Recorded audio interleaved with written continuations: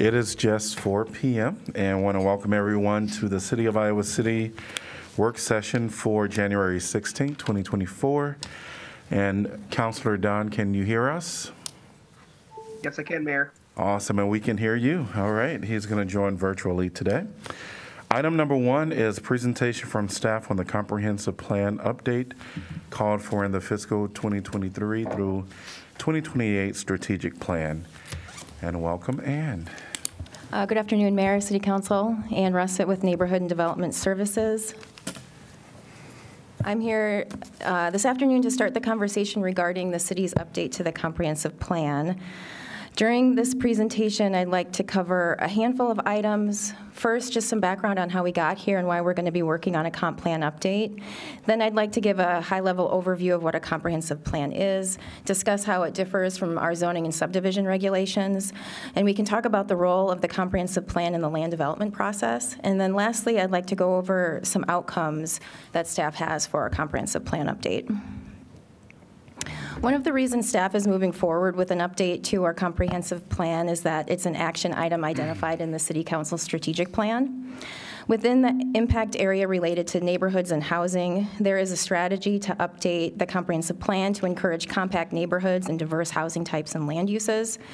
There's also a specific action item to move forward with a comprehensive plan update between fiscal year 24 and 28.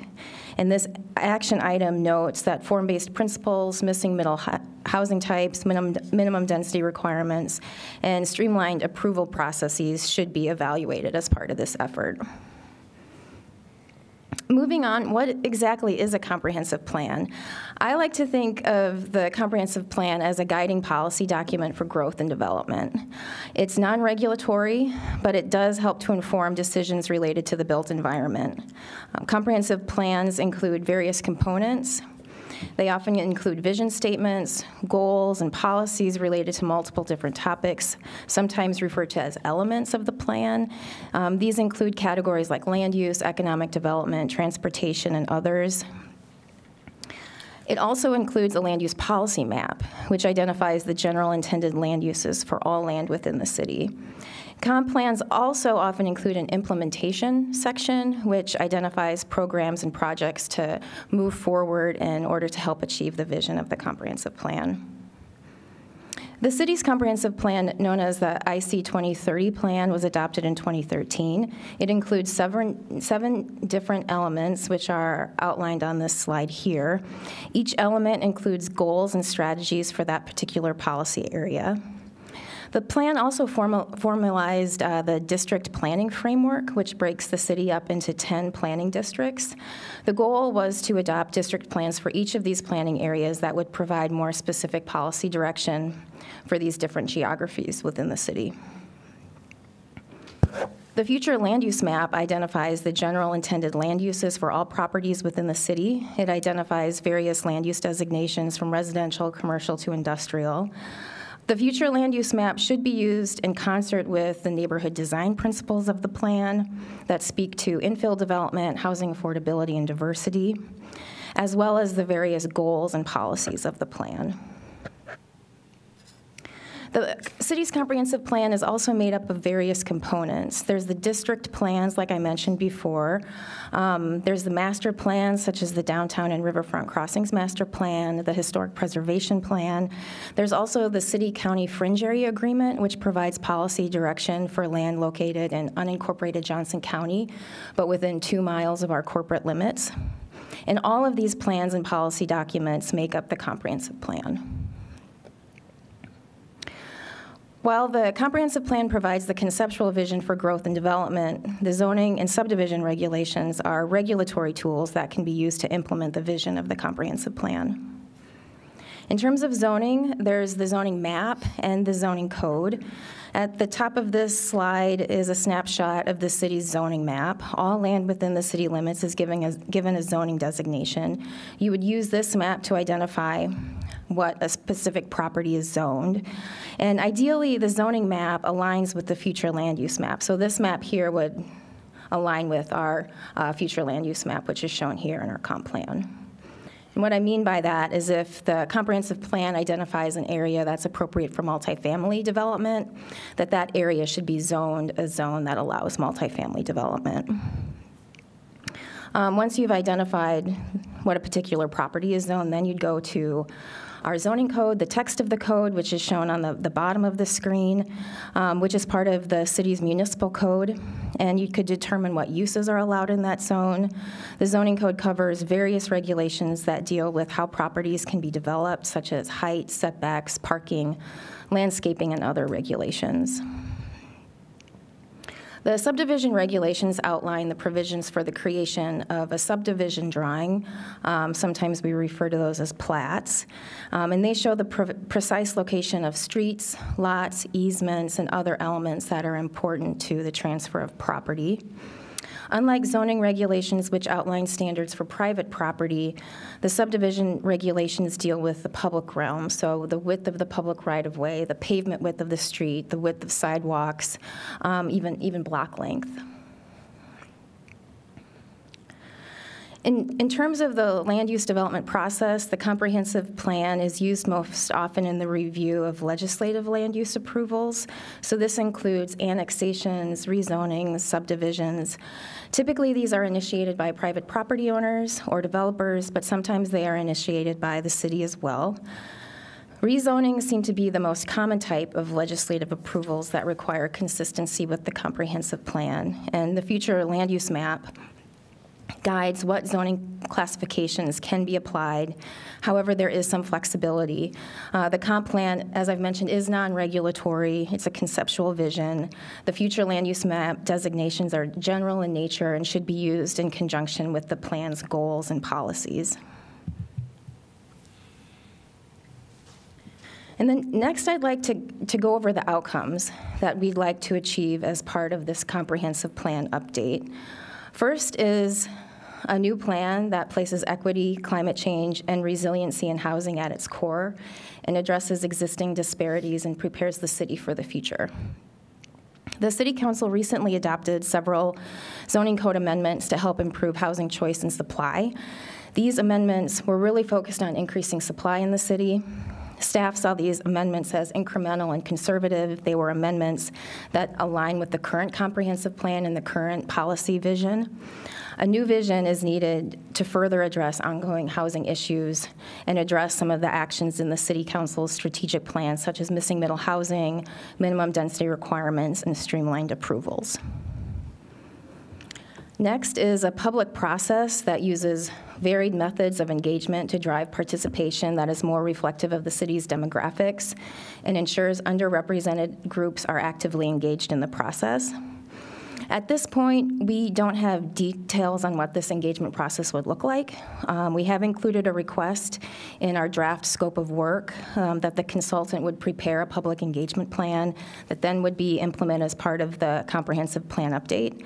We want this engagement plan to be flexible, so if we see something isn't working or we're not engaging the people that we need to be engaging, that we can tweak it and change it as we move forward. And just lastly, this is one of the most important aspects of this update. We really need a robust outreach effort and engagement plan.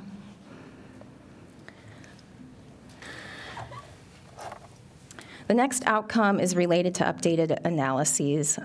We want a regional housing needs assessment, evaluation of current land use policy, as well as other analyses that will allow us to better understand changing needs, trends, and demographics.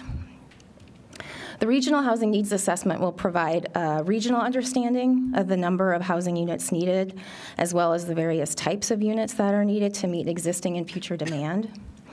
The assessment will also look at specific populations and their needs, such as the unhoused, immigrants, persons with disabilities. In addition, we also want to evaluate the current land use policy direction, and it will allow us to compare what our plans allow in terms of housing development and growth versus what the needs are that exist within our communities. And comparing what can be built today versus existing and future needs will help us identify changes that we need to make to our land use map. The next outcome is a clear connection between the comprehensive plan and the city's other planning documents.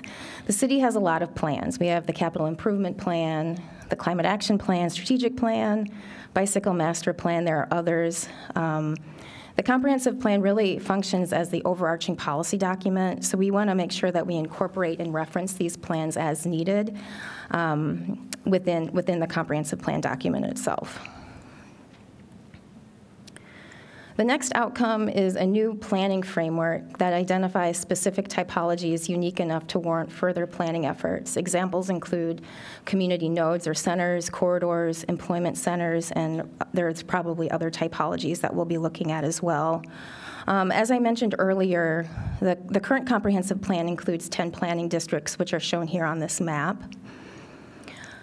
There's also the Downtown and Riverfront Crossings Master Plan, which is identified in the white outline at the center of the map. And this covers 3 different planning districts. So a portion of Riverfront Crossings is within the Southwest Planning District, Central Planning District, and a portion of the Downtown Planning District. The goal with these district planning areas was that the city would adopt new district plans for all of these planning areas. But there's no adopted plan for the Northwest Planning District, the North Corridor Planning District, as well as a portion of the Downtown Planning District, which are shown in this map in gray.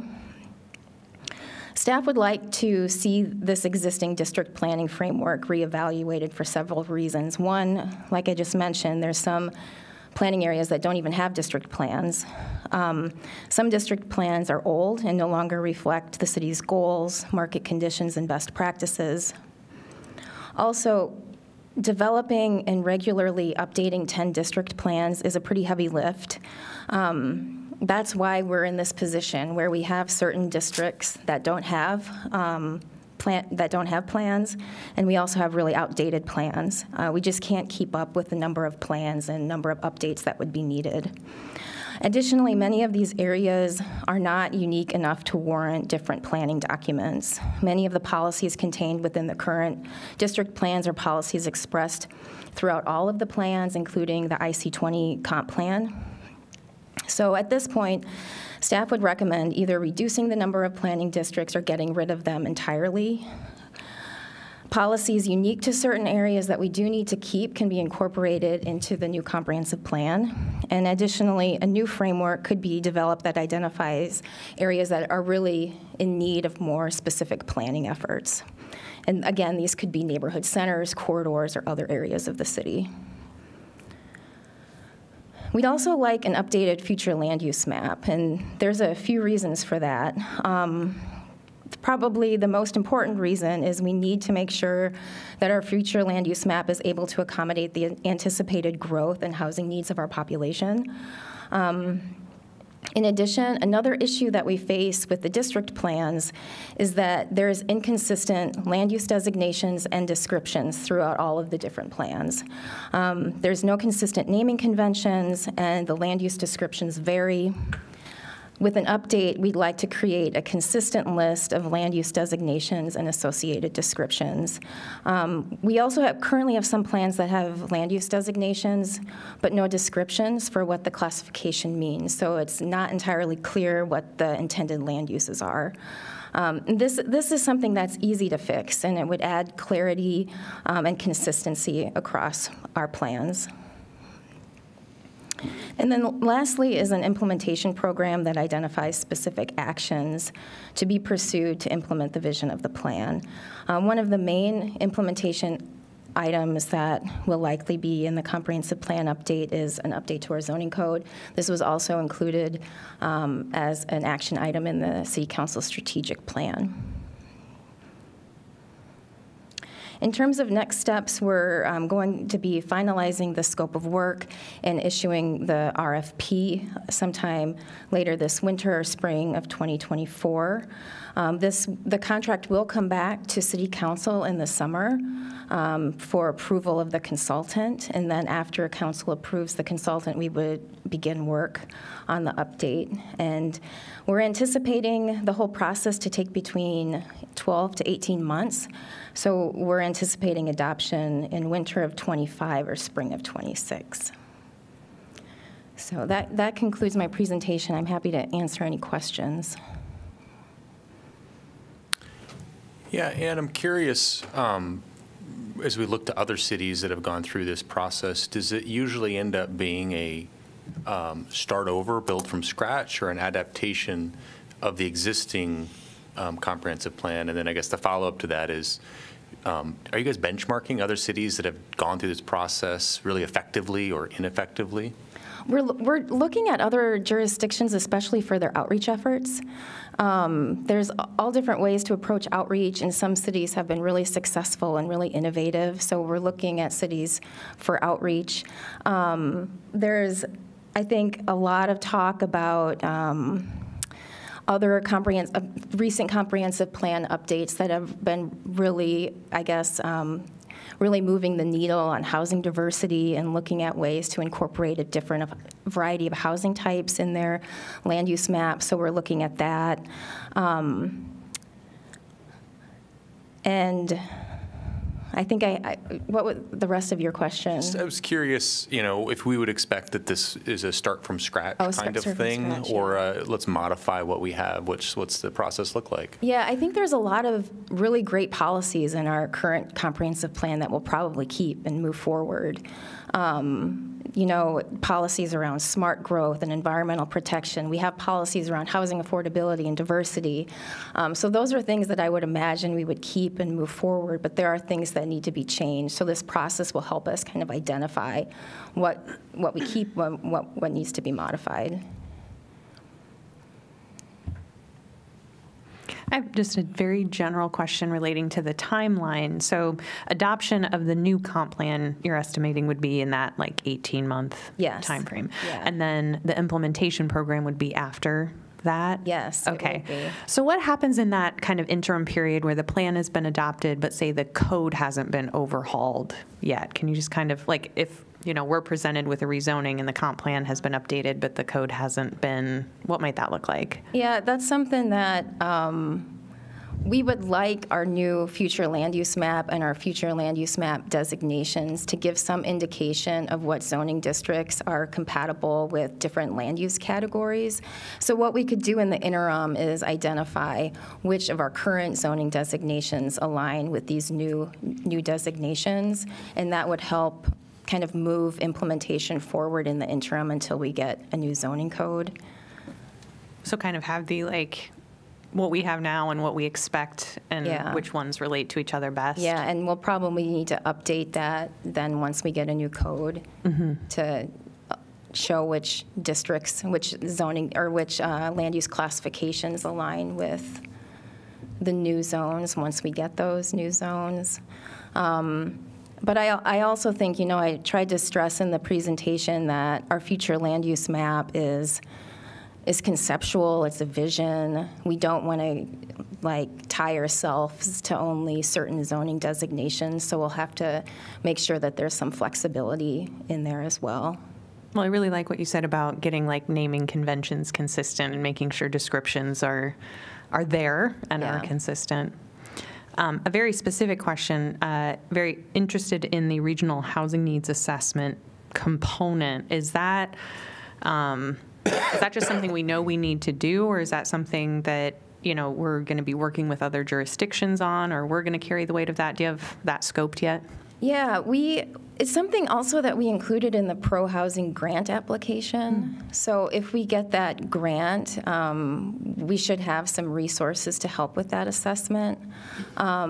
And we would like to work with other jurisdictions. We'll probably be doing most of the analysis, but we'd like to share that at the very least with the other jurisdictions when we have it.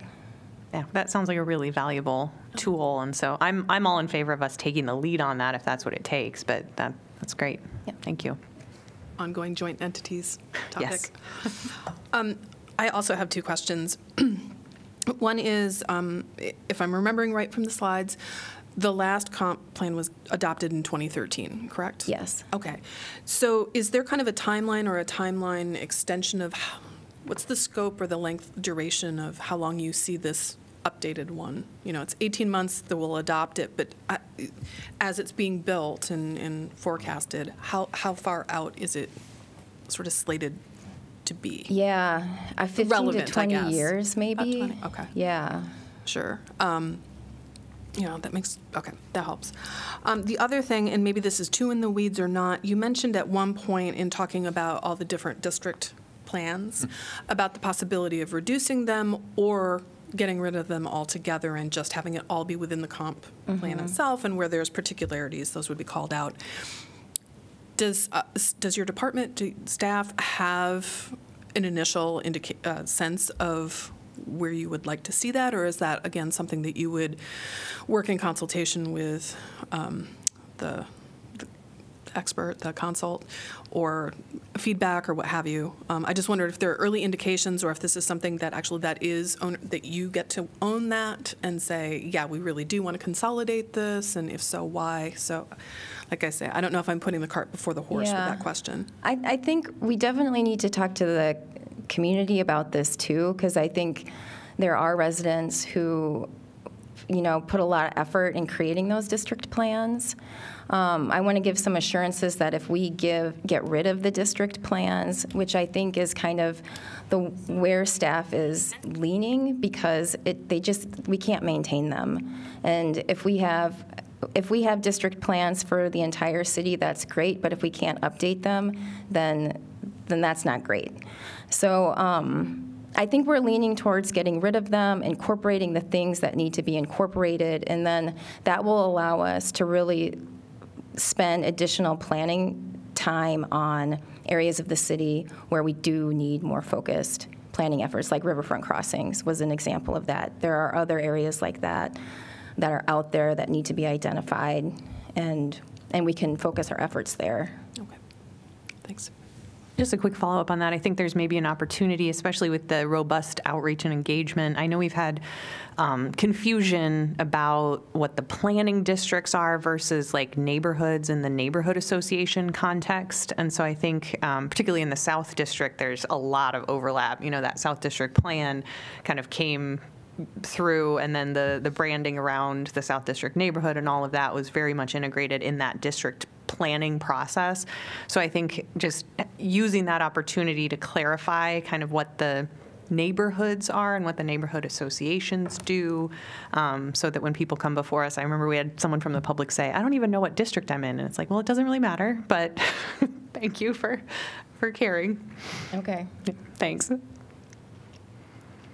I'm curious to know with the engagement outreach piece, planning and zoning commissioners, is there any opportunity to or any plans to get them in this conversation? We're actually going to present this same presentation to them tomorrow night. Oh, great. So they'll be up to speed after that meeting. And then I think as part of that engagement plan, part of it is figuring out how to keep the commission and council informed as we move forward in the process. Great. I do love the idea of the overhaul in a way, and interested just to see what other cities are doing and how because we can learn from others, I think, along the process. And I came on council in 2018, and one of the biggest things that I consistently, I guess, hear from the community or from various different people is everybody on the same page through documents. And I think you stated that some of our values aren't really shown in here a little bit. And so this would just be doing that overhaul to make sure that all of that is a part of this document to help guide all parties involved. Now, I think the flexibility part will be a little tricky. Mm-hmm. So maybe focusing on other cities to see if there are some learned lessons from that. Okay. But I think this is a great opportunity. My question would be like, if we, as you said, the timeline is right there, and this have to be adopted by 2025, and this has been adopted first on the 2013. 2013, yeah. And now we open it again, so to amend it, or like, is this because the staff find out that it, like some area, as you said, there is a gray area on the city that it have to be is old or is not relevant anymore. I don't know how to phrase my question, but I mean, like, can we, down the road, can we always open this, like sometime, do amendment to it, or this is have to be 13 years just because now since 2013 and now it's 10 years? Yeah. Is this like really every 10 years, or we can amend it as needed? We can definitely amend it as needed. I mean, it should be a living document that changes as you know, our city changes. I think the overhauls, as the mayor has referred to it, as those don't happen as frequently. Mm-hmm. It doesn't have to happen every 10 years, but that's not something that's going to happen every year, every 5 years, because it's a lot of resources and time. But there can be tweaks and amendments after it's adopted. Yeah, and is that also going to take the same processing time, or? No, it would- wouldn't. I think it probably depend on the type of amendment that's being looked at. I mean, tonight on your city council agenda, you have a comprehensive plan amendment on the agenda to change the future land use map. So those changes come up every now and then. We had a recent amendment, I think in 2018, that changed the annexation policy to incorporate affordable units as part of annexation. So things like that, policy changes, could be a smaller amendment to the comp plan that could come up and be evaluated and go through the process, but it's not going to take 18 months. Sure, yeah, that's what my question was. Thank Okay. you. And if I could add a little, I would say that our comp plan and zoning code is probably far more complex than most cities, certainly peer communities in Iowa, but broaden that a little bit.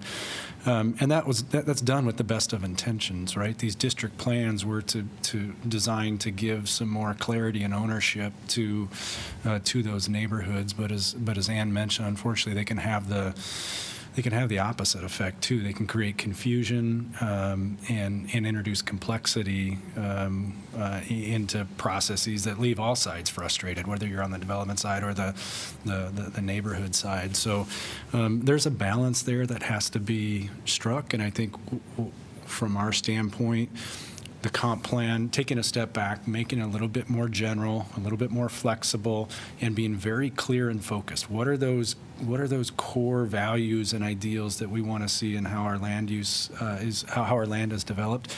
Be very clear about that. And as Ann mentioned, it should be pretty consistent throughout all planning districts, right? All those values should carry forward through all. There may be some site-specific or location-specific things that need to be accounted for, but I don't think it needs to be accounted for in 10 different district plans. And then when you get to the zoning code, I think we'll have that same discussion, and there is a trade-off. How detailed does that need to be versus what's that streamlined approval process look like? How much faith are you putting in your comp plan and your zoning code to deliver the outcomes that you expect versus how many of those need to come into these chambers and be before you? Those are big questions that will be tackled in the next few years. This might be a little too in the weeds, and I think it's a question for our city attorney. That distinction between the legislative framework of the comprehensive plan, which is not a regulatory document, and when we amend it, it is in this kind of legislative function, versus the quasi-judicial or judicial function of a specific rezoning. In the complexity of our current plan, it seems like it might put us in more jeopardy as far as people interpreting those complexities and specificities as, getting too close to being regulatory. Is there some value in kind of generalizing things from that point of view? Yes, I mean, you've articulated a vulnerability in our current system, that is the complexity that comes with our system. For example, when we suffered a lawsuit for the Chauncey across the street here, a lot of the bases for the causes of action were the comprehensive plan. The comprehensive plan says this, and because you didn't do what we perceive to be that, we think you're acting in an arbitrary and capricious fashion. So, yes, I would agree with what you're saying.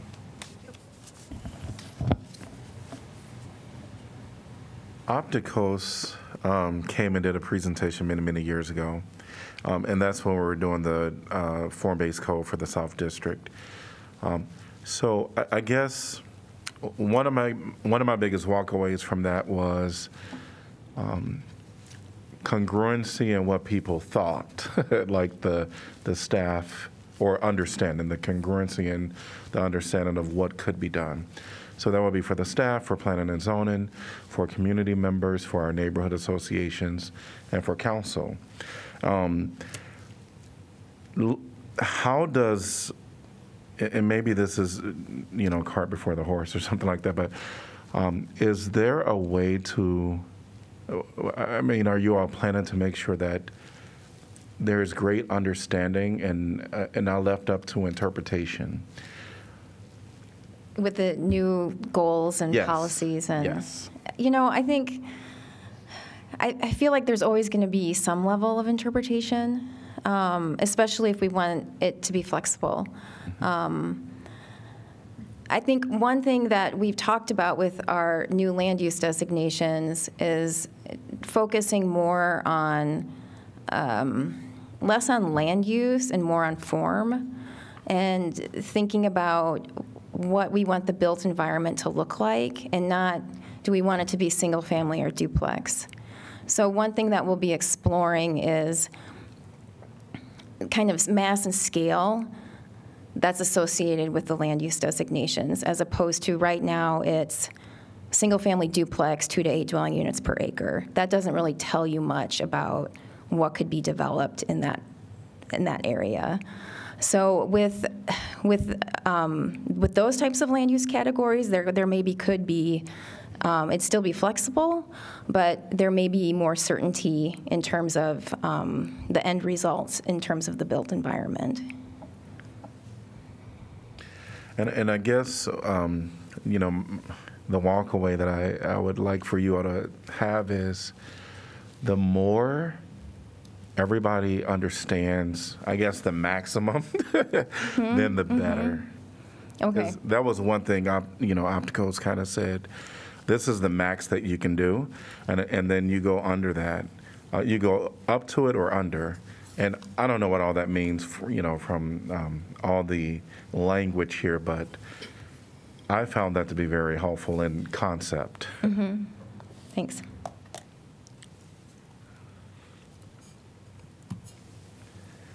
Any other questions?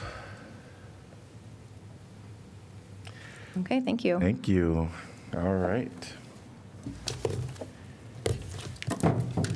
We are going to move on to item number 2, classification of agenda items.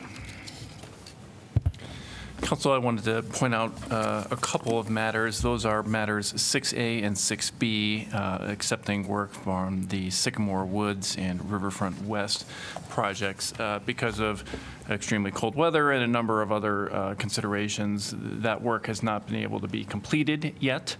And so Public Works staff has asked that we defer that indefinitely. So I'll be making that request at the formal council meeting. Great.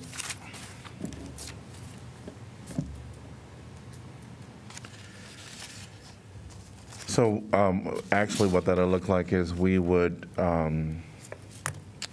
ask for a separate consideration, and then we'll have to ask for a deferment. Right, because those items appear in the consent calendar, they'll need to be pulled out first, and then a motion to defer indefinitely for those 2 items after presumably approval of the remainder of the consent agenda.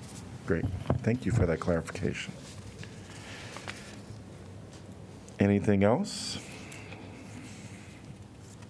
I will note that on items 8A and 8B, Councilor Moe will recruit himself from those items. All right.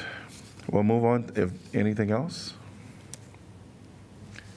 We'll move on to item number 3 is our information packet discussion. We'll start with January 4th, and in there is IP2. We have our joint entity meeting agenda items, so I don't know if there is a item that we wanted to elevate before the council for consideration. Mayor, I'll just address the correspondence that I directed to you and our city manager yesterday or today. So we have on our work session topics list the talking about alternative crisis response. And Jeff had mentioned maybe we want to bring that to joint entities. I think it might be helpful for us to do some of that preliminary discussion here, just knowing how open-ended and I was going to say non-functional the joint entities meetings can be, but certainly maybe letting other entities know, like, and I would take responsibility of saying, like, we could let some other electeds and that kind of thing know that this would be something we'd be talking about, with the idea that if it were the kind of thing we would be looking at implementing at all, that would probably be like a regional kind of solution or a countywide kind of solution. So just to address that, just feels like things go to joint entities to die sometimes. So That's not why I suggested I know. go there, I didn't mean that. But. Understood. Is there any value in having maybe an update on the 988 for the joint entities? And it's more of a reminder that the messaging probably could be increased. Are people open to that? Yeah. Okay. So to clarify, we would be asking community if they're available to present at that, correct? Yes. Staff, yeah, Yes. okay.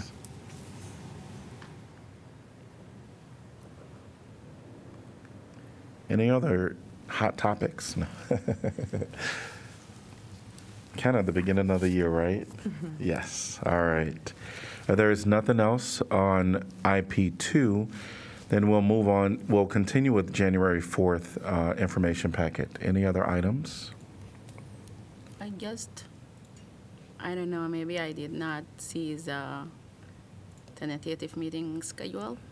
Yep. If you go down. Oh, no. Oh, yes, that's the dates for Yes. tentative meetings, correct. Yeah, I saw this tomorrow is going to be the full day, the day after our meeting, but this is Saturday. So we have a meeting on this Saturday. Yeah. Yeah, we have a meeting on Saturday, and then we have a meeting next Wednesday. I'm not looking at the calendar, but I believe we have a. I think for this Saturday, I don't know, I really have my, we have a meeting scheduled for 3 months ago for my job. Got it. On Saturday from 9 to 3, and people coming from Des Moines to train us. For, I cannot, I don't know if we can change it from Saturday.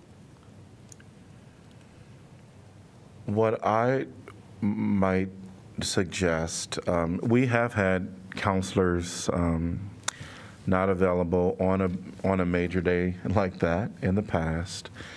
Major year for me, I want to be available. Yeah, it is a major day. And I would agree. If you can, the schedule will be great, so you can, because that's like really the meeting being scheduled for 3 months ago, not. Yeah. I'm not exactly sure if people have, I guess that's the question, do people have flexibility? I do think it's a timing thing, so we would need to find a date between now and next Wednesday, between the CIP meeting.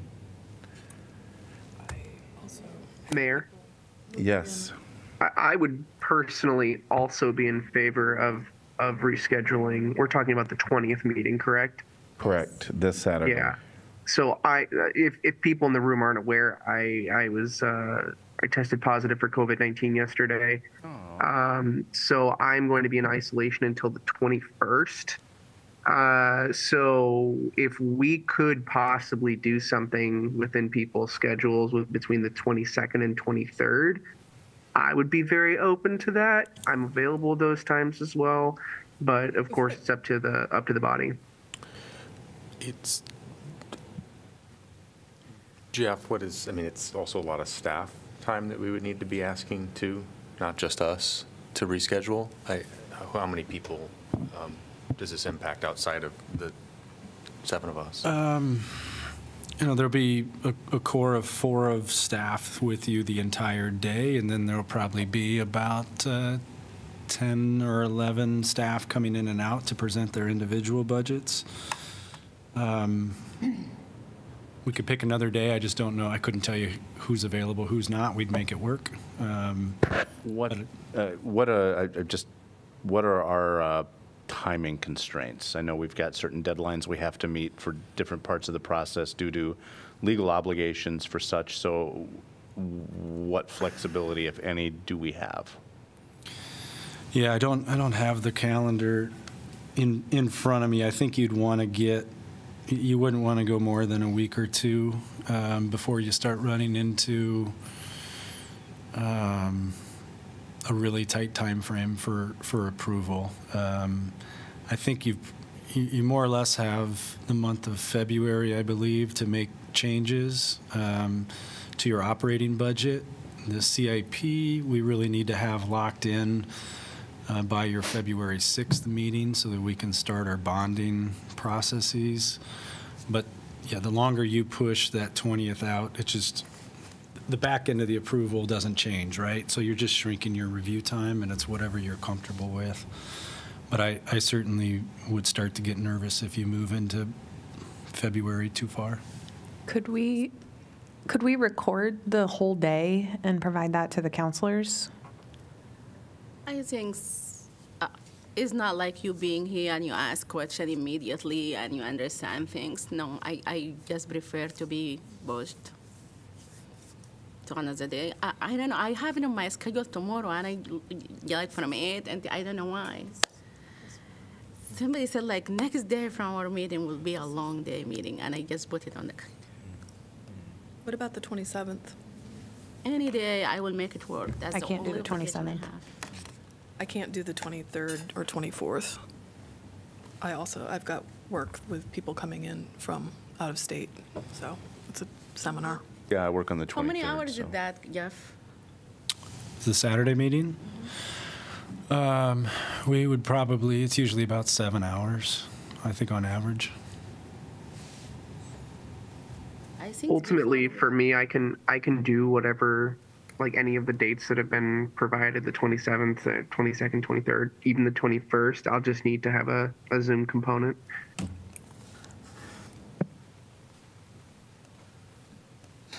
Sunday.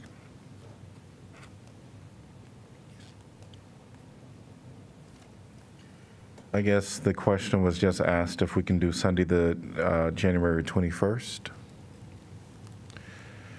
I know, Counselor Dunn, I'm assuming that you would have to attend by Zoom.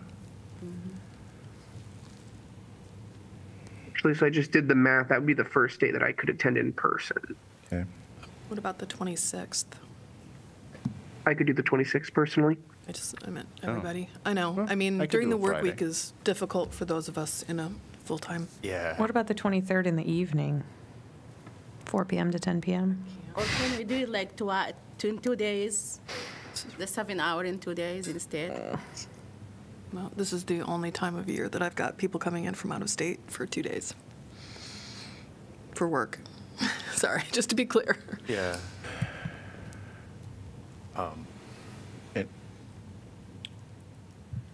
And let me just make sure I heard. So the 21st is this Sunday, the 21st is a no-go? I can't this Sunday. Okay. All right. 22nd?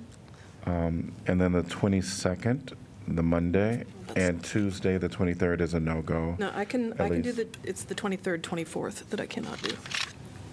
But Monday, the 22nd, you can do. Figure out a way to make it work. I can make that work. Just have to move some things. I can have some work meetings that if I miss, it's not going to break my heart. I can make Monday the 22nd work. Same here. Okay. We'll have to reschedule a meeting. Yeah, I can make that work as well. And we'll figure out staff. We'll figure out staff. Okay. Starting at 8 a.m.? Yeah? Yes. All right. And I that want to is- make sure. that is also the same day as joint entities. So we'd need to be done at 4. for If we that, start so that at- we can get If we out start there. at 8, we should be all right. Yeah. We should be okay. I'll knock off a few slides in my presentation. Okay. So Then Monday, we'll be meeting again then on Wednesday. correct. That'll stay the same? Wednesday, the 24th at 2 o'clock? For the CIP, Yes, 2 p.m. CIP is, yeah, 2. 24th at 2 PM. 24th, yeah. Hopefully from a staff perspective, it's less painful than a Saturday. Oh, I'm sure there'll be folks, yes, I'm sure that'll be much appreciated. Put a smile on the cloud. Okay. Thank you so much, everyone, and I hope the staff will figure it out. Thanks. We will do just fine. Thanks. All right. Any other items from January 4th? Hearing none. We're going to go on to January 11th.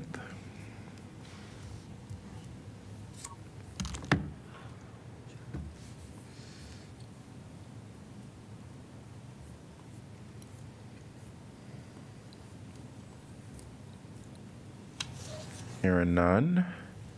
We're going to move on to item number 4, which is University of Iowa Student Government updates. Welcome back. All right, hey council, I'm back. It's great to be back. I've been in Iowa City the majority of break, and it's good to see the new council. Yeah, I had a good holiday season, and I hope you all are well. The only new update I have personally is that I was recently hired at the Carver College of Medicine for the Office of Statewide Medical Education Programs, so that's been kind of fun. I'm getting into that. I just started on the 3rd, but other than that, I'll turn it over to Noah. Awesome. Hi, Council. So today was the official start of classes for this spring 2020. Spring 2024. Holy crap. All of our classes, though, were put online. I believe all big 3 universities were due to the cold weather. Doesn't mean I still have to go to work, though, for the university. This also applies to the Student Government Senate, so we're not meeting tonight. We were supposed to meet tonight. But on a positive note, hopefully within these next weeks, student government ramps back up. We'll be having more things going on. From our side, we're going to start kicking out the Narcan campaign more again with Iowa City Downtown District coming back. That kind of took a little bit of a side for a bit, but we got Town Hall's date figured out, so that's good. And we'll be getting you with more details as soon as Exec gets back to us. I'm sorry, can you remind us of yes. when that is? I know I wrote it down, but I believe February 15th. that sounds right. Okay, Thank you. I think. Jeff can correct me. That one's...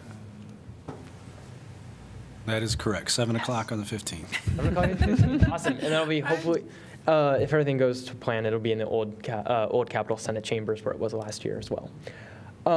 Some cool initiatives going on right now for student government is that we are currently distributing birdie and nightcaps to students across campus. A birdie is like a little device you can pull and it makes a really loud noise, scares off anyone who feels threatening or anything like that. And a nightcap is like a little scrungy thing that goes over a drink and you can put a straw in, so it helps with less drugging issues. Another great one we have currently is the airport shuttle from the Cedar Rapids Airport. A lot of students' flights got delayed and stuff with the weather, so hopefully that helps alleviate some struggles there. And a really cool one we still have is our free textbook drive. Basically, students can turn in textbooks, and then they can come and basically just check it out by giving their student ID number, and then they can literally own it forever for free, which really helps when some textbooks are like $5,000. So, yeah, but that's all we really have. Nothing too crazy. So, thank you guys. Great. Thank you all. We're on to item number 5, which is council updates on assigned boards, commissions, and committees. UNESCO had its first meeting, so I get to get right into one of the new things. We'll be looking at, among some other things, starting its own strategic plan process. So they're currently looking for a facilitator for that. So. Hearing nothing else, we're going to adjourn our work session, and we'll be back at 6 p.m. for our formal agenda.